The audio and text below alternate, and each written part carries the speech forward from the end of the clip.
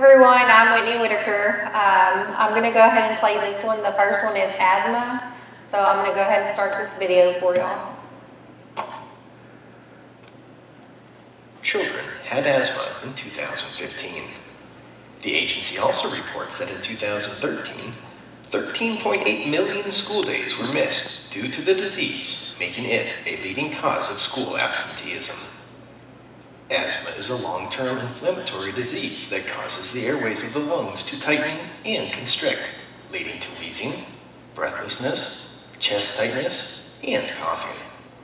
The inflammation also causes the airways of the lungs to become especially sensitive to a variety of asthma triggers. The particular trigger or triggers and the severity of the symptoms can differ for each person with asthma.